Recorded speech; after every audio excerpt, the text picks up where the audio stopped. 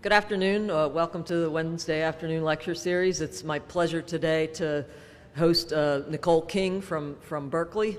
I'm a fan of Nicole's because she's a very unique scientist. She's developed an experimental model organism to test hypotheses about one of the deepest questions in biology, which is the evolutionary origin of multicellular animals. She basically founded a new field of experimental multicellular studies. So the origin of animals represents a pivotal point in the transition in life histories, and it's one of the greatest unsolved mysteries in biology. And understanding the deep roots of where this comes from could help us understand how cell-cell interactions in animals give rise to development and how they go wrong in a lot of the diseases that are through adhesion receptors in vascular and immune diseases. So these days in the post-genome era, most of the way people study evolution is through comparative genomics, looking for animals and finding their common ancestors. But Nicole, she got her bug for her curiosity about this question before, sort of at the time that genome era was blooming. Right about the time she started grad school, there was a pioneering paper that used comparative genomic approaches that identified a freshwater protist, the choanoflagellates, as at the base of the metazoan tree where multicellularity arose. And choanoflagellates are really interesting. They're sort of a schizophrenic life. They live half of their life as a single-celled organism that's free, and then under certain conditions, for other parts of their life, they come together as a group and function as a standalone multicellular organism. And she recognized this and was fascinated and saw the potential to have a model organism that would actually allow us to try to understand the fundamental basis of where multicellularity arose. And she held this passion through her PhD in microbiology at Harvard, and then found a lab for her postdoc, Sean Carroll, where he let her loose on this problem, and subsequently started a position at Berkeley as an assistant professor in 2003, and from there became a Pew Scholar in 2004, won a MacArthur Genius Award in 2005, and became an HHMI investigator in 2013. In her lab at Berkeley, she's published a landmark paper on the genome sequence of choanoflagellates, showing that it contained genes that encoded chunks of cell adhesion and cell-cell signaling proteins that are otherwise restricted to metazoans. And by comparing the choano genome to metazoans, she was able to propose that the complexity of cell-cell adhesion and cell surface receptor signaling arose by shuffling these genes, duplicating them, and mutating them, these original domains. Since that, she's described the early evolution of cadherin and integrin adhesion receptors, and more recently, she's begun to identify how the microbiome may influence the decision of unicellular organisms to go multicellular, and she's going to talk about that today. So it's a real pleasure for her to come out here to NIH to talk to us today.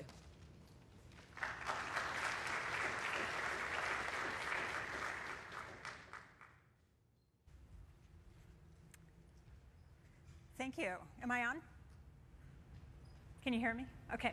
So I have to say it is a huge privilege and honor to be here. It's the first time that I've been to the NIH, but I am very much indebted to the NIH for taking some gambles with our incredibly non-model organisms. And so what I'd like to talk to you about today is an unexpected direction in which our research has gone, and tell you about how our early investigations into animal origins have actually allowed us to gain molecular level insights into the ways in which bacteria are controlling the biology of eukaryotes. And my hope is that the model that we're setting up here may actually prove to be valuable for identifying important bacterial cues that are relevant to animals. Okay, let me first start though by telling you about why we study choanoflagellates. Now, in my laboratory, Our underlying motivation is to try to understand how animals first evolved. And of course, the field of evolutionary biology has been fascinated by the problem of the diversification of animal body plans.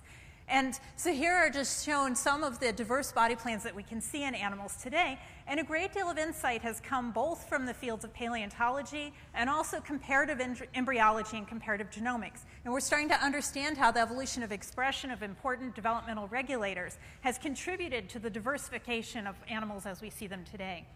However, there's been relatively little focus on where all of this began.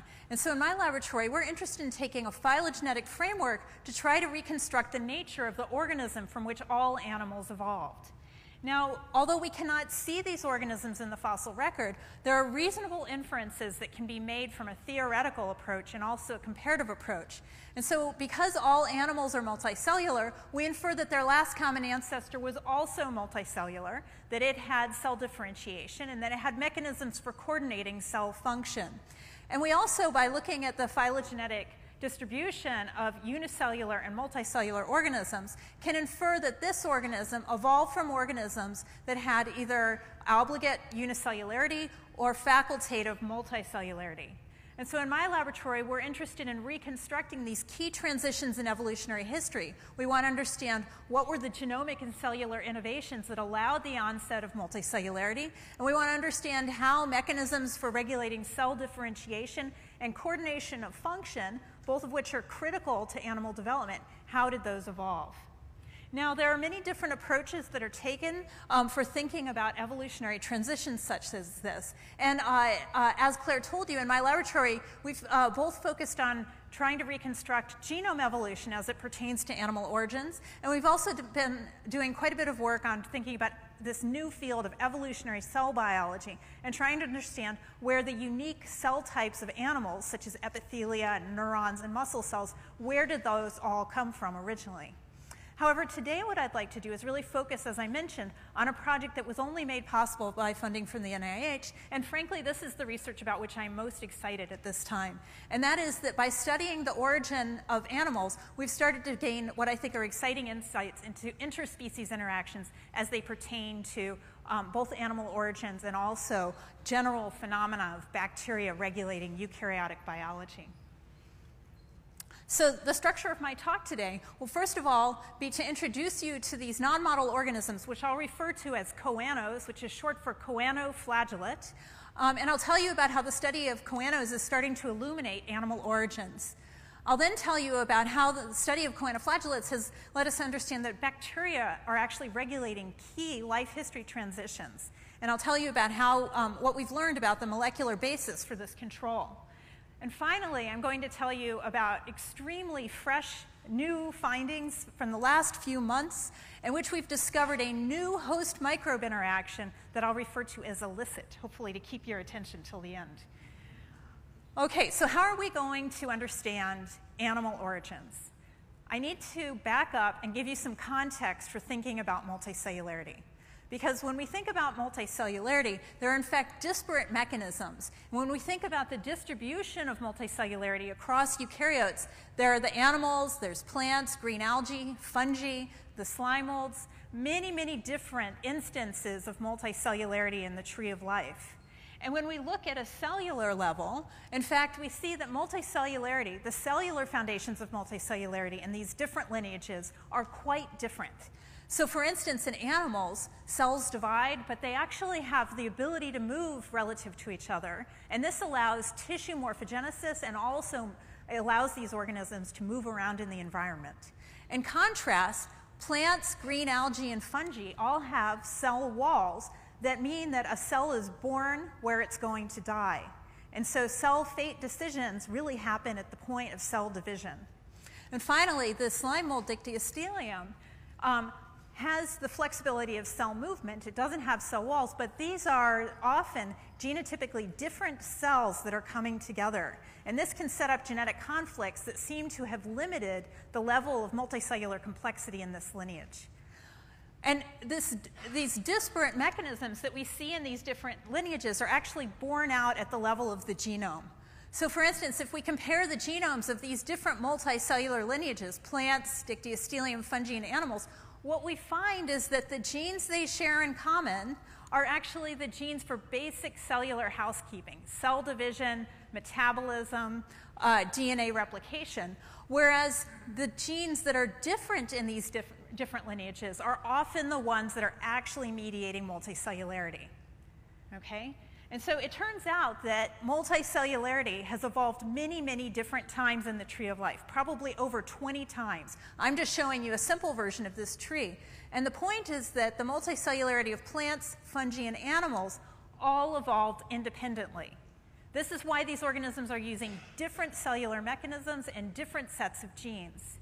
And so if we compare the multicellularity of these three lineages, we're not going to actually gain, the common ancestor was not multicellular. We're not going to gain any insight into the mechanisms by which multicellularity evolved. So in my laboratory instead, we've focused on a group of organisms that represent the closest living relatives of animals. And these are the choanoflagellates, or the choanos.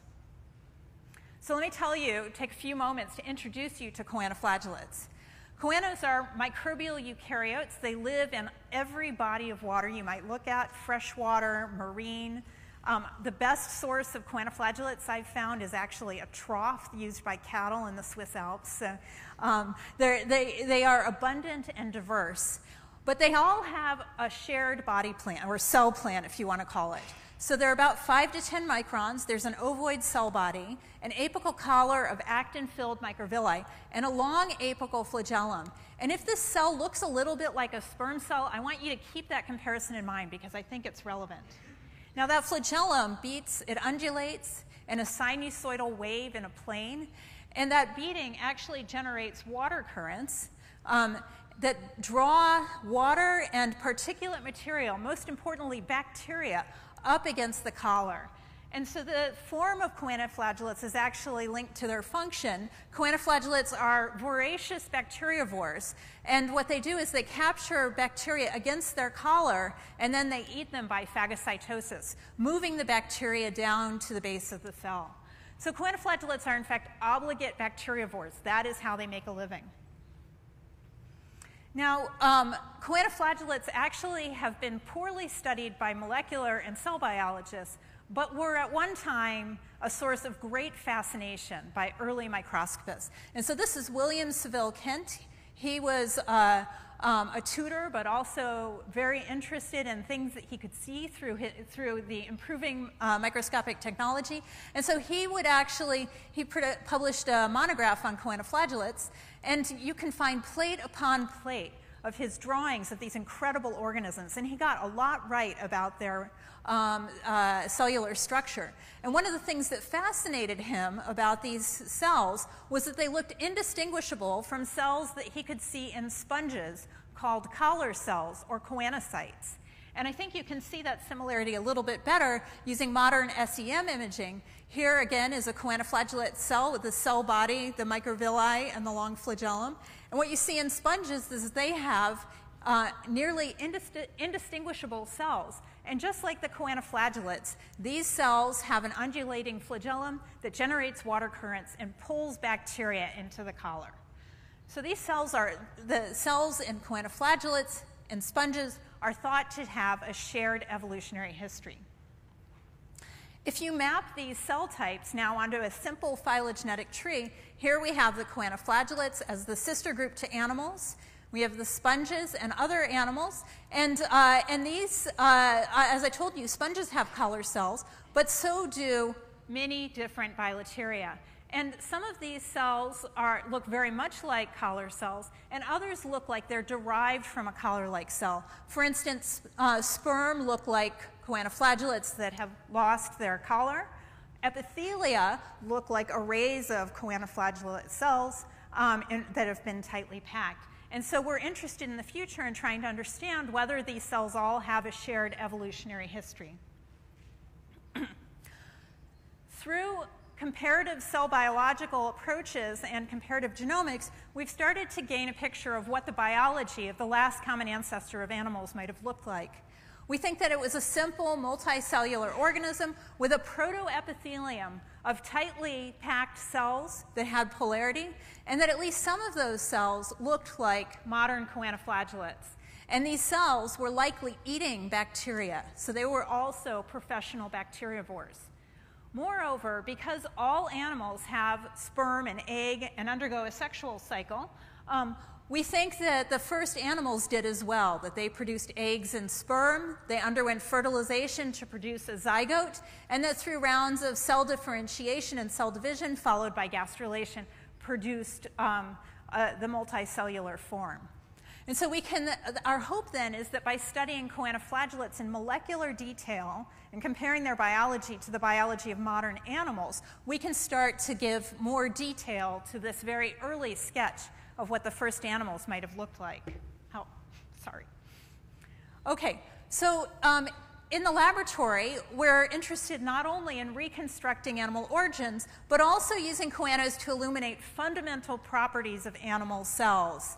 And so I've told you that we've been using evolutionary comparisons to do ancestral genome reconstruction, but we also think that choanos can be valuable in many other domains. For instance, understanding the regulation of cell polarity, the core functions of proteins and protein families. Claire mentioned that they have cadherins, receptor tyrosine kinases, and integrins, and we're interested in understanding the ancestral functions of these proteins. They can be used to study the regulation of cell differentiation.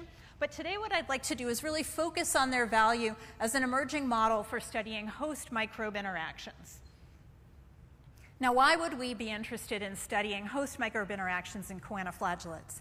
Well, if you look across animal diversity, in fact, as you know, bacteria are not solely pathogens. They are often intimately linked to and regulatory of important biological processes in animals. So for instance, in vertebrates, they're involved in the regulation of immune system development.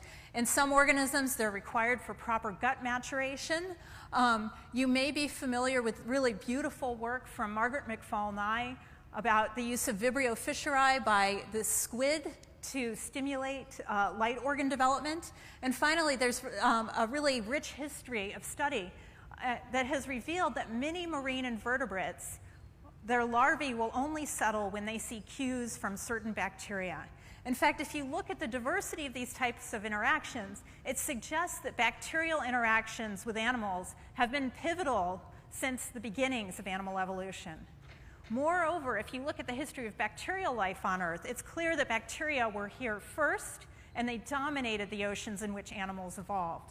And so our hope is that by studying interactions between bacteria and choanos, we might learn something both about the basic mechanisms of these interactions and also how they influenced animal origins. Now, the star of today's talk is this organism, S. rosetta. This is a choanoflagellate, which was actually isolated from nature as what we call a rosette colony. If I didn't tell you this was a choanoflagellate, I hope that you might think it was an invertebrate larva or early stage embryo. But in fact, it's a choanoflagellate, and this is as far as it's going to get. So we've been very interested in understanding how the cells in these rosettes interact and how this process is regulated. Now, the first thing I'm going to do is show you how rosettes form, because the development of rosettes really looks like early animal embryogenesis and does not look like the aggregation that you see in dictyostelium. So when S. rosetta is induced to form a rosette, what happens is that a single cell will undergo serial rounds of cell division to produce a sphere of cells. So as you'll see, the cell divides repeatedly to produce a ball of cells. The cell division rate is about 6 hours, and so the size of the rosette is really determined based on the amount of cell divisions that occur. The interesting thing is that if you look by SEM at these rosettes, what you see is that neighboring cells are connected by fine intercellular bridges that we think are the product of incomplete cytokinesis. So these cells are actually attached to each other physically through this shared intercellular bridge. What I'm not showing you is that they are also embedded in a field of extracellular matrix that's secreted during the process of rosette development. Now, rosette development itself is only one part of what turns out to be a rather complicated life history. And so you'll remember I told you that I think S. rosetta has the potential to tell us about cell differentiation. It turns out that S. rosetta is actually undergoing a lot of differentiation, but here it's not spatial, it's temporal, and it's regulated by environmental conditions. So not only can it form these spherical rosettes, but it has the slow swimmer cell it can form from. It can produce chain colonies in which cells divide in line. This cell can land and produce a theca to attach to substrates, and these cell types can differentiate into what's called a fast swimmer cell, which is a dispersal stage. Now, for the purposes of this talk, I'd like to focus primarily on this transition, this developmental switch that determines whether this cell is going to become this, as opposed to dividing and swimming apart to remain single-celled, or following this developmental pathway. This is the thing that I wanted to study, actually starting with my postdoc. I wanted to understand how this was controlled, just the same way as a developmental biologist might want to know how Drosophila goes from egg to embryo to adult. Pardon me, do I have water up here? I cleared you, I put it right there. Here, I'll take it. Okay. A brief pause, okay. So there was a problem in my ability to study this phenomenon. And the problem was that once S. rosetta was brought into the laboratory, it was primarily in single cells, I hope you can see them here, with only the rare occasional rosette. In fact, I had to hunt around for a rosette for this picture. So rosettes were rare, and I couldn't control when they formed, so that meant that I couldn't do the types of comparative approaches. Today you might do RNA-seq or some other approach, because I couldn't get pure cultures of the different life history stages. And this is incredibly frustrating and discouraging, frankly. And we spent a lot of time, once I started my lab at Berkeley, trying to figure out conditions that would cause this culture to shift either fully into rosette development or fully into single-cell development, but we were unsuccessful. However, we finally gave up, frankly, and instead decided to sequence the genome of this choanoflagellate and compare it to the genome of the single-celled choano that we had already sequenced. And that's when we had a breakthrough. Because when we treated with antibiotics to reduce the diversity of bacteria in this culture, we actually ended up with a culture that never formed rosettes. Now, there might be some simple, trivial explanations for this. You might be thinking, oh, it's starvation, or it's a stress response to the antibiotics. But we could remove the antibiotics, and they remained single-celled. And there was also the culture was proliferating rapidly, suggesting that it was getting plenty of food. And so this raised the tantalizing possibility that there might be bacteria here, although at low concentrations, that might produce something that would cause the choanos to switch into a multicellular state. And in fact, when we took these bacteria, plated them out, and then tested them by adding them back to this non-colony forming culture, we were able to rescue rosette development. This was actually work by an undergrad in the lab, Rick Zuzo at the time.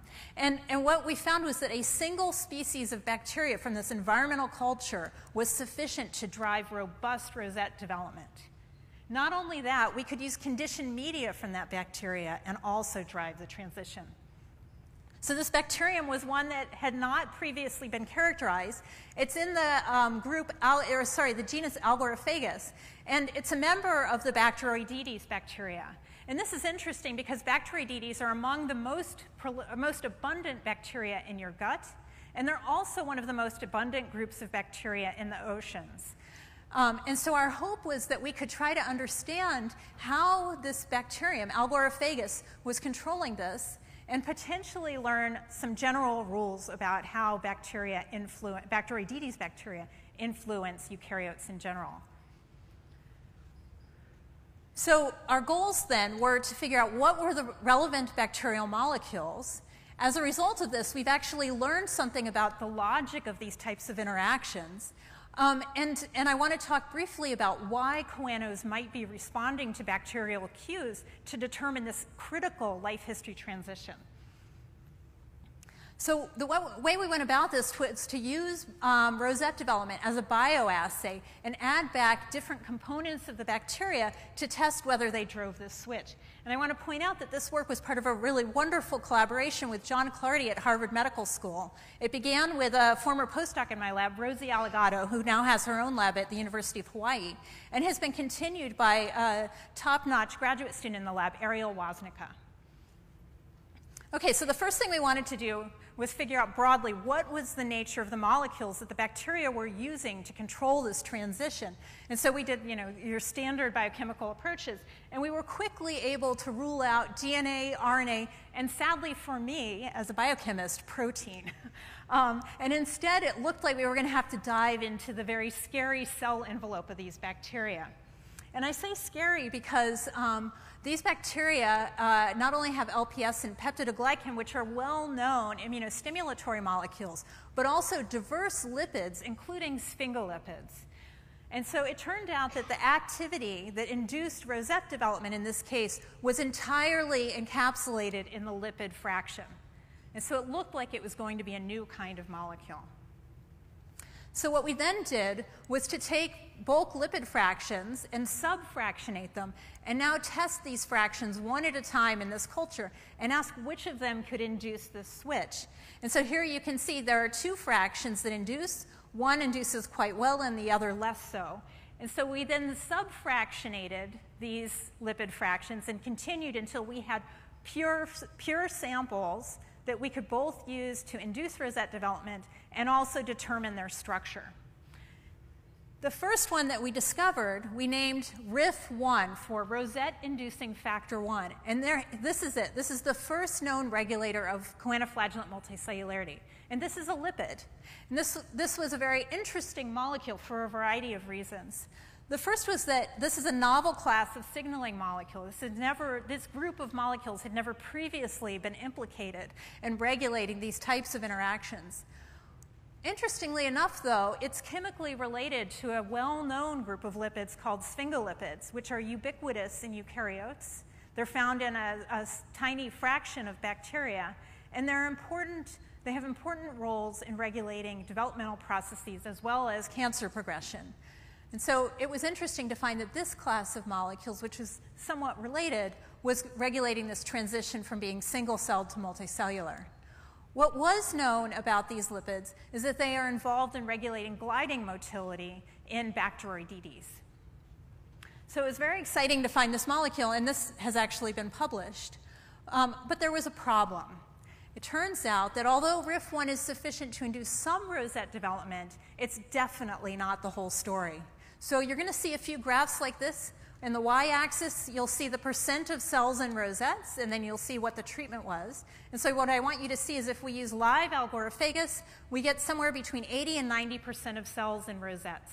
So very efficient rosette development.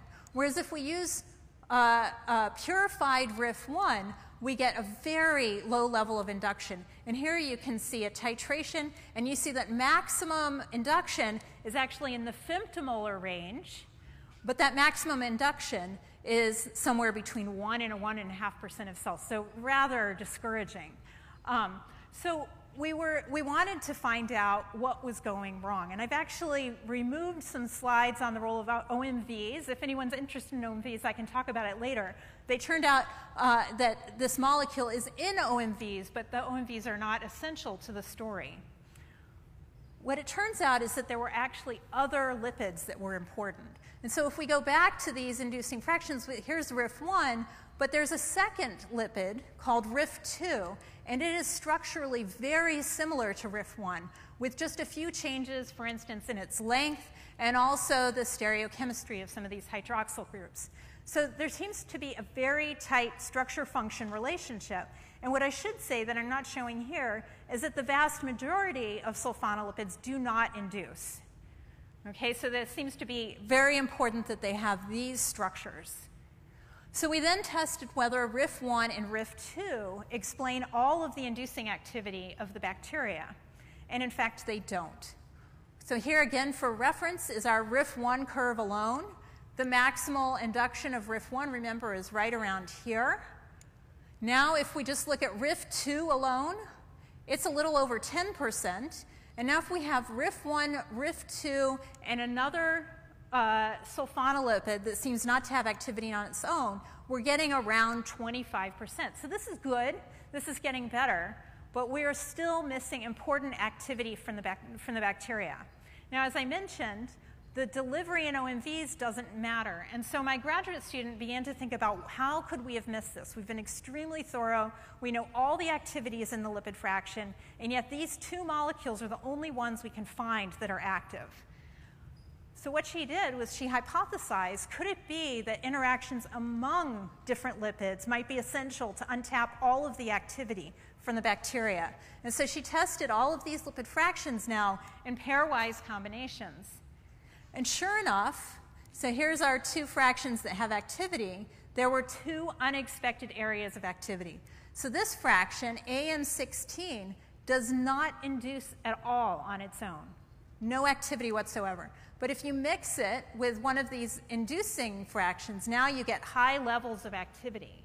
So that was very exciting.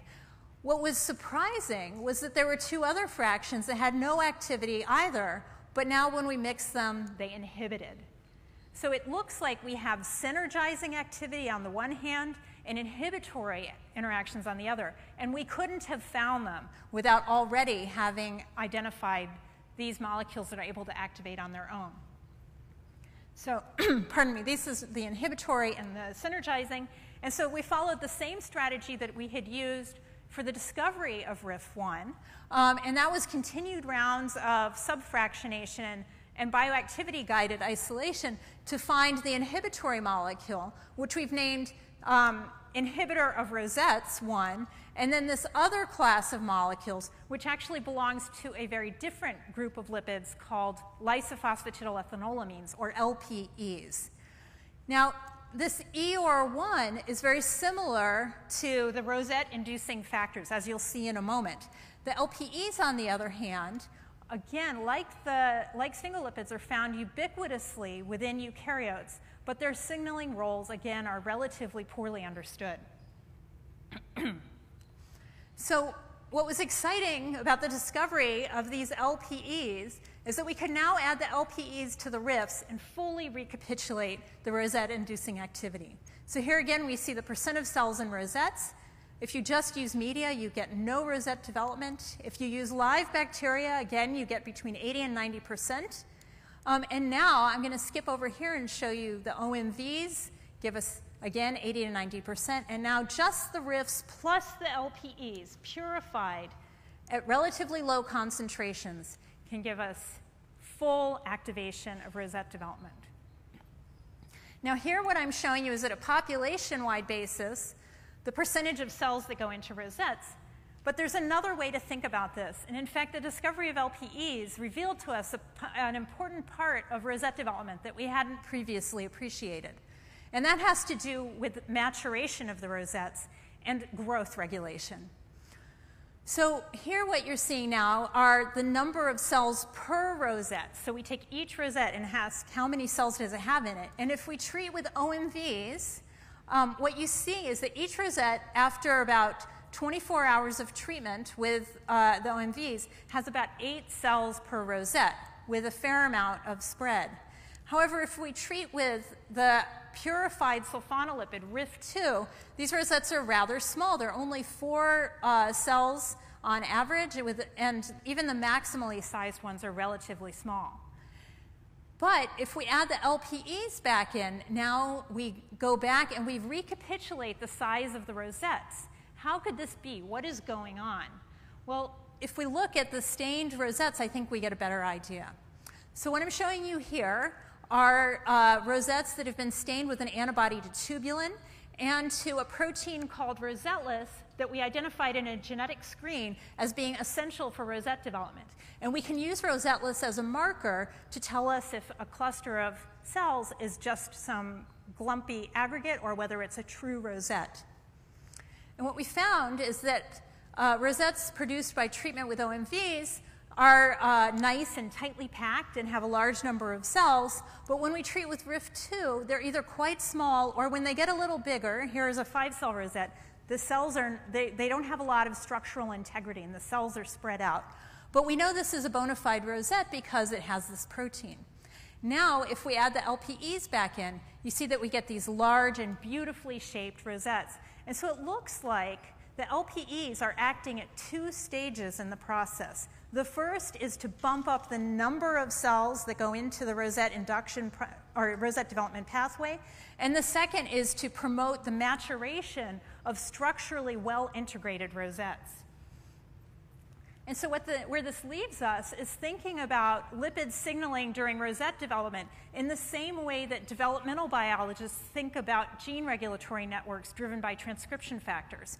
Because now what we have are activating molecules, RIF2 and RIF1.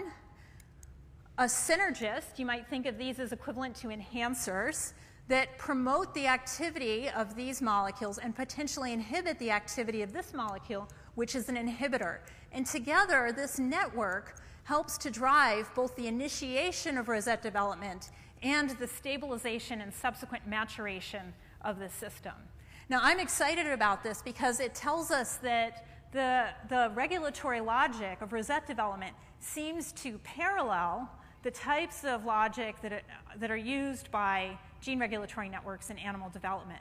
But it also speaks to the fact that eukaryotes in nature are being bombarded by many diverse types of signals. And I want to emphasize that all of these signals are coming from a single bacterial species. But there are lots of Bacteroidetes that produce structurally similar signals, but those organisms are not able to induce this. So somehow eukaryotes have learned ways to differentiate signal from noise, and it raises the question of how we do that ourselves. Now, why are choanoflagellates listening to bacteria in order to determine whether to form rosettes or not? Well, it turns out that there are a lot of trade-offs in the life history of S. rosetta. So rosettes are actually more efficient at capturing bacterial prey. So it makes sense that they would become rosettes in response to bacteria. But then why not always be a rosette? Well, it turns out that single cells are better at dispersal. Rosettes, it turns out, can escape from ciliates, but they can't escape from amoeba. So depending on who's out there, they might be sensing different cues to try to hedge against different potential risks and also to maximize potential benefit. Now, at the beginning, I raised the possibility that choanoflagellates could tell us about molecules that matter not only for animal origins, but also for animal microbe interactions. And I can't yet tell you whether that's true, but I do have an exciting early piece of data that might speak to this. And that is that we've actually been screening many diverse bacteria from different phyla to test their ability to induce rosette development. And so these are the Bacteroidetes, and this is the organism I just told you about, Algorophagus. But it turns out that 3 different gut bacteria, 2 from the genus Streptococcus, and 1, Akkermansia muciniphila, which is becoming a really interesting new bacterium for thinking about metabolic health. All 3 of these induce rosette development, and we can use the same types of approaches, and are beginning to use the same types of approaches to isolate those signaling molecules. And our hope would be then to take those molecules and test them in the context of gut biology. Okay, so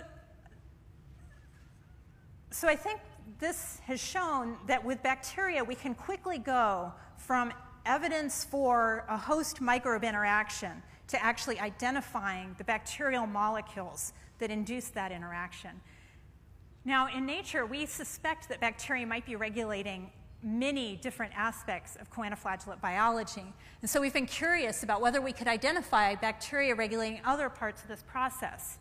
The challenge, as I told you, is that when we discovered bacterial regulation of multicellularity in S. rosetta, it really was serendipitous. We weren't looking for it.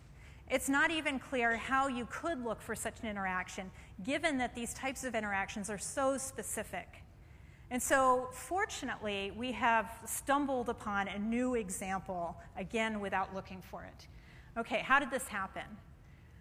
So I showed you this tree previously. I apologize that you can't read these, but let me say that there's one species on here, Vibrio fisheri, that has no rosette-inducing activity. But this is an interesting organism for other reasons, and we were using it as a negative control for rosette induction. So we would add it, they wouldn't form rosettes, we would do RNA-seq and use it for comparisons. But this graduate student, Ariel Wozniak, is incredibly keen-eyed. And so she came to me one day, I'll come back to why we care about Vibrio. She came to me one day and said, I don't know what's going on, but every time I add Vibrio, the cells start swarming around and then clumping. So here's control cells that have been treated with their normal bacteria, and you can see, I hope that they're all single-celled. But when treated with Vibrio, they do this swarming and then they clump. Now this is very different from rosette development. These are aggregating. These would not be expressing rosetteless. So what are they doing? And frankly, we'd never seen this behavior before, and so we weren't sure what it was. But we suspected that it might be something meaningful, and I'll come back. So I skipped the 2 slides that I've just added, which is why should we care about Vibrio? Well, Vibrio obviously are important pathogens. This is a picture from Haiti with terrible incidents of cholera caused by Vibrio infestations. Vibrio can form these really terrible biofilms, but they've also been incredibly informative about signaling interactions between bacteria in terms of quorum sensing, and they're important parts of the marine ecosystem. And you may be aware of really seminal, beautiful work on an essential symbiosis between the squid, Eupremna, and Vibrio fisheri. And this is work that's really been spearheaded by Margaret McFall-Nye and Bonnie Bassler. So the fact that this behavior was stimulated by Vibrio was very interesting to us. And for a variety of reasons, we began to suspect that the swarming process might actually be part of a sexual cycle in choanoflagellates. Now, sex had not previously been observed in choanoflagellates until a former graduate student in my lab, Tara Levin, who went through your post-bac program here, figured out conditions under which choanos would actually mate. And when she did this, she would starve these cells for up to a week, and she would find a very, very low level, maybe up to 3% at most, that it would undergo mating. And the reason that it was so hard to see was because it was infrequent and because it looked like this. So these are 2 cells that we've provisionally called male because it's sort of sperm-like, and female because it's not sperm-like. And what they do is this little dance. Hopefully my movie will play. I've never had problems with that before. Okay, you're not going to see it, but what these cells do is they move around and then they touch and they fuse. And it would appear that my whole, let's see if I can get, so there's the fusion. So that is mating. Not that exciting but to watch, but very cool to have found. Okay, so it's relative, there they go. Okay, so we wondered whether, in fact, Vibrio is inducing mating. That's kind of cool, bacteria controlling such a pivotal life history event. And so Ariel went about seeing whether these cultures actually had the hallmarks of sex. And so what she saw was that, in fact, after treating with Vibrio, cells would cozy up next to each other, their membranes would fuse, this new fused cell would lose one flagellum, and then these nuclei would actually fuse together. Now, that's impressive, but there are also processes called parasexual life histories in which cells fuse, but they don't actually undergo recombination. So we then had to look for recombination. And we could do that because Tara had also isolated a mutant of rosettas, of S. rosetta, that doesn't form rosettes. So we had 2 different phenotypes, rosetteless and wild type, and these each had different molecular markers. So Ariel mixed these together in the presence of Vibrio, isolated diploids, and then induced meiosis, and then she isolated putative haploids and genotyped them to look for recombination. And when she did this, in fact, she found good evidence for recombination. So these in white have the wild type allele, and these in teal, or whatever this color is, have the rosetteless allele. And what I hope you can see is that when we look at these different haploids, there's clear evidence for recombination. In fact, there's so much recombination that we're starting to put together a linkage map. Okay, so Vibrio is clearly inducing mating, which in itself I think is quite interesting and quite exciting. But we've been inspired based on our success with rosette development to see if we can isolate the aphrodisiac. Okay? And so to do this, we wanted a quantitative assay for swarming and mating. So what we did was to use, this is our normal imaging. We then parse out where all the cells are, and then we measure the size of each clump. And so these, on average, have about 1 cell per clump. And as you'll see, these that have been induced with Vibrio have many more. And so we can quantify this. Here's our control. It has, again, has about 1 cell per clump. And now here we see a much greater spread in terms of the number of cells per clump. And so we use this automated assay to test different fractions for their ability to induce rosette development. So I am simply showing you this and not even going to tell you what these all are, just to say that we've taken a standard biochemical approach to test whether different fractions of Vibrio, like conditioned media or protease-treated or heat-treated fractions, are capable of inducing.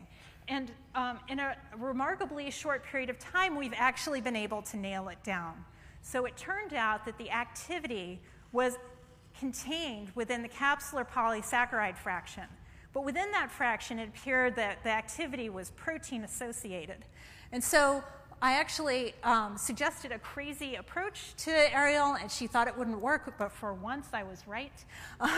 And so I'm actually showing you raw data. She ran out the proteins. She and a collaborator in the Clardy lab then cut out each of these bands and refolded them and tested them one at a time. And she found just one of these, shown here, that was sufficient to induce swarming behavior. And now she's shown that it also induces mating.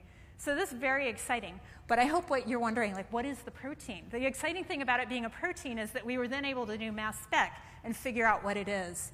And so it turns out that this aphrodisiac protein produced by Vibrio is a high alluronidase. Now, this is a group of enzymes that can digest specific components of the extracellular matrix. And in Vibrio, in pathogenic Vibrio, high alluronidase is used to digest away some of this ECM and actually invade. So high alluronidase is important for invasion and infection by Vibrio. But by potentially coincidence or who knows what, it turns out that animals use high alluronidase for an entirely different function. High alluronidase mediates species-specific sperm-egg fusion. And so in animals, it's high alluronidase that helps to control this process. And so it's very exciting at this point to have pinned down the inducer of mating in the closest living relatives of animals to a bacterial protein that has the same enzymatic activity as enzymes that mediate this interaction in animals. Okay, so I've told you 2 stories today. One is about how bacteria are acting as master regulators of a developmental switch in choanoflagellates. Algorophagous lipids are determining whether these cells are remaining single-celled or whether they form these rosette colonies.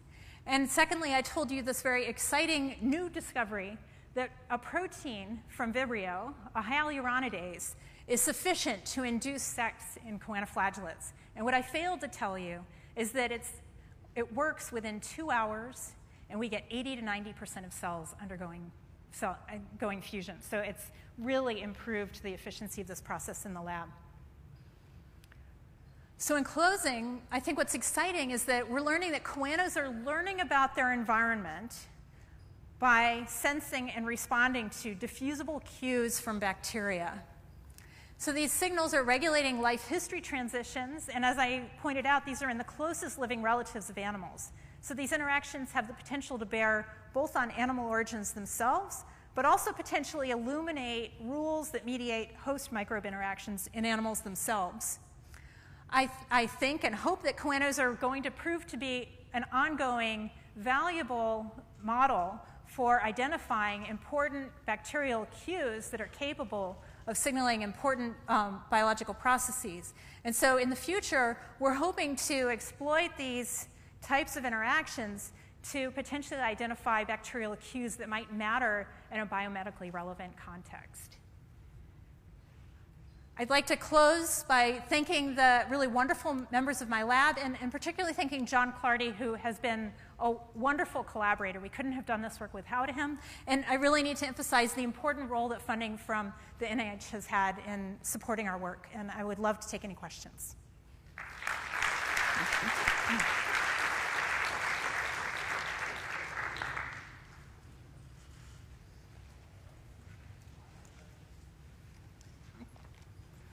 So with those two lipids, Nicole, there's 3 lipids, but 2 of one and 1 of the other. Is one regulating them sticking together and the other one regulating them undergoing?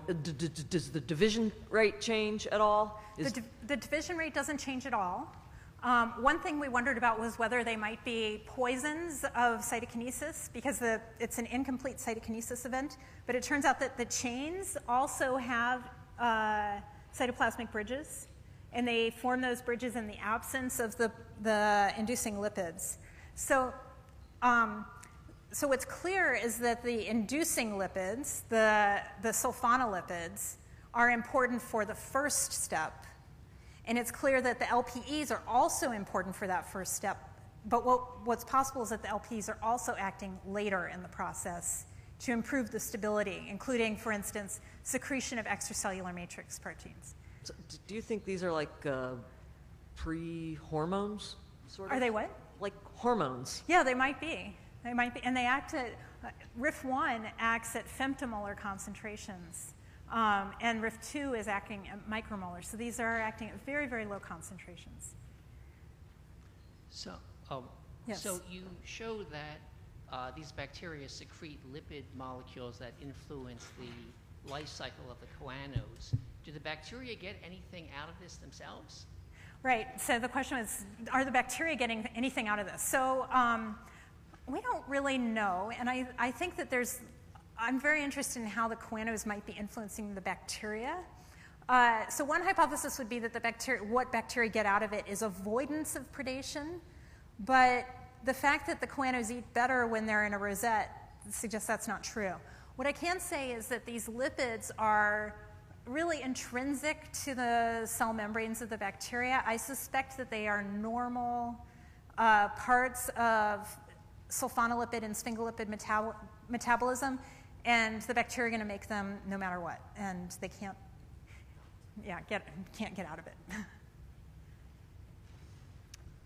So did you have a chance to look at this junction between these 2 cells? So what is it there that hold them together? Right, so we've done TEM as well, and there are 2 electron-dense plates that seem to be forming barriers to ribosomes. We can see ribosomes backing up on either side, but there is cytoplasm in the middle. And we're of course want to know whether small molecules can transit across that intercellular bridge. We've talked to people who study ring canals and mid-bodies, and we don't see any microtubules going through there, but I understand that sometimes they're there and you can't see them. So we don't really know much about the intercellular These are not bridge. connection type of proteins? Connexins? I'm trying to remember, but I don't believe there are any connexins encoded in the genome of choano. So we haven't looked. In this multicellular organism formation from single cell, so it looks like they developed a parallel system. When we think of cell integration and forming a clusters, we think of cell adhesion molecules, we think of integrins, right, and interacting with the extracellular matrix proteins. So they are membrane and extracellular interactions. So, but these are lipid-mediated interactions. So they are. Yeah.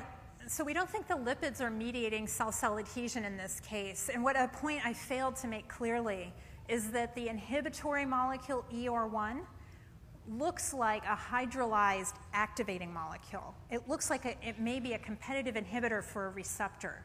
So we actually think the lipids are acting as ligands, and that there are receptors that we have yet to identify that are probably at the head of a pathway of genes that regulates development. Is some of this process related to biomembrane or film formation in quorum sensing in bacteria?